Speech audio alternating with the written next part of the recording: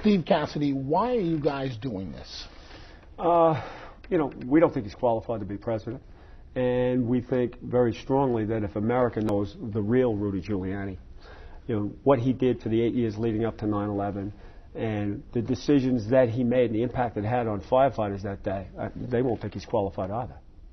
When you say he's not qualified, talk to me. What exactly do you mean? His whole mantra has been he's this great leader, the mayor of New York, America's mayor. But in reality, he made decisions like we didn't have radios that worked, and this was just highlighted in the video. But, the radios that didn't work in 1993 were the same ones we were using on 9/11.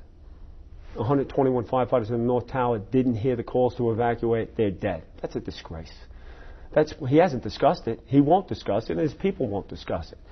When you talk about building an emergency command center at the site of the World Trade Center, even though in 93 the terrorists tried to take down the towers, and they said they would come back.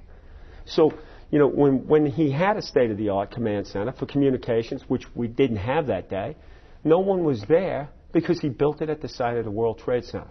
Is that the kind of decision that should have been made? No. The answer is obvious no. And he went against his own experts' advice to put it there. So, these are real decisions that had real impacts that day, and yet he doesn't want to talk about it. Okay, but this is the same mayor that purchased new bunker gear, right, thermal imaging cameras, right, and personal alarms for firefighters. Okay, well, bunker gear we got because of a lawsuit, and we got it 10 years after every other major fire department in the country. So if that's the reason he should be the president, because you got New York City firefighters, bunker gear 10 years after everybody else, then he is qualified. But that's not the reality of the situation. Is he running because he got firefighters bunker gear? Is that why he wants to be president? Is that what he's saying on the stump? No, he's saying, I'm this great leader. And when you look at his decisions from 93 through 2001, you look at a failed policy, a lack of leadership, a man who surrounded himself with yes people.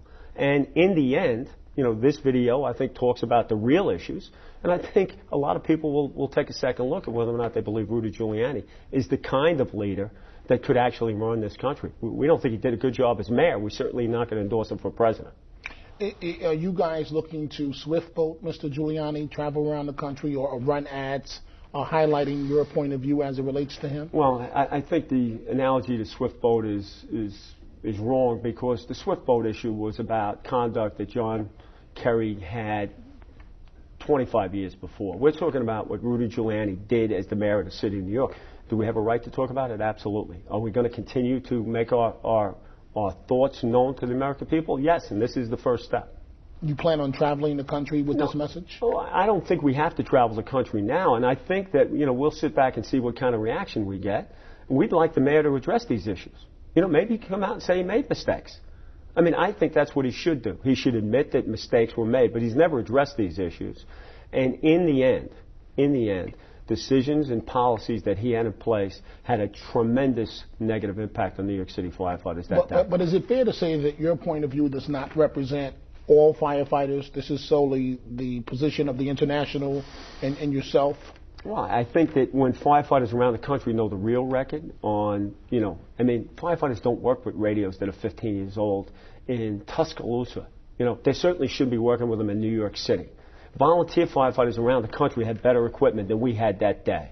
So in the end... Come on, Mr. Cassidy. That's the truth. Volunteer firefighters... Volunteer fire departments... had better equipment than firefighters in the city of New York. Absolutely, historically. Look at the apparatus they have. They always have newer apparatus than we do. We're driving around in old fire trucks. Nothing's changed. But in the end, when you have radios that don't work, when you're the largest fire department in the country, when 121 firefighters perished in the North Tower that needn't have happened, you know what? We could never support a candidate like that. And for him to go around the country and say he's this great leader because of what happened on 9/11, look what happened leading up to 9/11. And the pictures of him with a dust mask on, walking away from the collapsed towers, he would have been in the command center with his top police and fire brass communicating and making sure that firefighters and cops could communicate. They didn't do it because they put it at the site of the World Trade Center. It was unusable that day, the day we needed it. But if these radios are so bad, right, aren't they the ones that you still use today? No, absolutely not. No. They purchased new radios prior to 9/11 with a no-bid contract. Those radios were taken out of service, okay? And we were using the old ones on 9/11, the ones we used in '93. Those radios that the Giuliani administration had purchased that were immediately taken out of service because they didn't work, they were used, they were put back in service under the Bloomberg administration after the changes were made and they were improved. So anybody saying that we were using the radios that should have worked or we're using the same radios, it's just flat out wrong. I just want to be clear, it's not the same radios. Absolutely not. Absolutely not. Okay. Now, you know the charge that will come at the International Union, that you're political, the International, and that you mostly, I know you endorse President Bush, but that the International mostly endorses Democratic candidates, and that this entire attack is political on Mr. Giuliani. Well, I think everything is political. I mean, you know, when you talk about running for president on the backs of, you know, dead firefighters, we think that's political. When you talk about being this great leader, when your track record shows something different, we think that's political. But Mr. Cassidy, you just said that that's a strong statement. You just said that Mr. Giuliani is running for president on the backs of dead firefighters. Yeah, we think that, yes. I mean, in the end, Dominic, his record is about failure. He made many, many mistakes, and yet now we are here, and he's saying, I should be the great leader of this country. I'm qualified to do it. I know more about terrorism. If he knew so much about terrorism, he wouldn't have built his command center at the site of the only terrorist attack in the United States history, at the World Trade Center. If he knew so much about terrorism, we would have made sure that firefighters, the best firefighters in the world, would have radios that work. He didn't do that. If he cared so much about the American people in New York, he wouldn't have tried to turn the operation into a scoop and dump and take the remains of thousands and dump it in a landfill in Staten Island. I mean, to me, that's not a leader. But it sounds like you're blaming the person that was trying to lead the city and, to a great part, the country, because at the time the president was in the air and at undisclosed locations. And are you willing to not give Giuliani credit for anything as it relates to 9/11? Wasn't he a moral leader for the city and for the country? No, I absolutely won't say that he didn't do anything well. And I think he communicated well. I think he probably rallied forces together. I'm sure he did a lot of good things. But when he's talking about his record as it applies to what happened leading up to 9/11, it's a failed policy, Dominic. And all we're doing is saying if the American public knew it, and they will know it now, and they look at it, I don't think they'll think he's this great leader that he's trying to portray himself as. And we think this thing about America's mayor is a myth. I don't have a personal thing against Rudy Giuliani. I don't even know him. But in the end, we think his policies were flawed. We don't think he's qualified to be the president. It's not political. It's business. Okay, but you and I both know, we've been around the block a few times, that normally when something like this happens, a complaint like this is lodged, normally it's somewhere in the background it's a personality dispute among some parties about some past thing that didn't go well. If you're to be believed that he did not do things correctly in terms of handling 9/11, well then why didn't you make this case sooner? Why are we just hearing this now? Well, he's running for president, Dominic. I mean, he's running for president on his 9/11 record. We certainly have a right to highlight the parts that he won't talk about. That's all we're doing. We're not saying he's never done anything good. We're just saying here are things that the American public doesn't know. We want them to know. If they still want to vote for him, then maybe he will be the president. But in the end, we'll have a clear conscience that we have set the record straight, and I don't think his people want to talk about the real issues that we've raised. So if they want to ignore them, let them. Do you like him? I don't know him. I don't know him personally.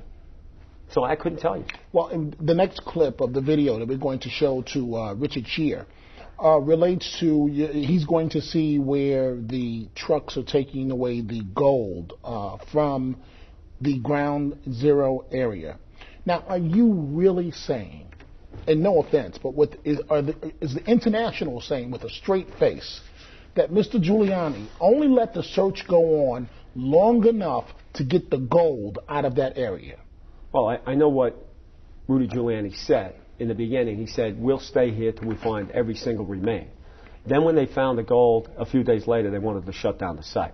And firefighters protested, said, we're not going to allow this to happen. You know, there were over 2,000 bodies that still had not been recovered, and many of them were firefighters. So we went down there and we protested. He had us arrested. And then he reversed his position and let us go back and continue to work. And hundreds of more remains were found, and those families had an opportunity to have a decent funeral, which is something that needed to be done. In the end, that's another flawed policy, and that's what happened, Dominic. That's what happened. And so, who's going to see this video? Is it only going to your members? Who do you plan on seeing this video? It's being released to every local in the United States. It's going to be on the IAFF's website. I'm sure it'll be on YouTube instantly. You know, communications nowadays. It'll be available to anybody who wants to see it. And it'll be on the UFA website, www.ufa.org. So, you know, we'll have it up. And, you know, I think when people look at it, they'll have a different, you know, perspective of what Rudy Giuliani actually did while he was the mayor of the city of New York.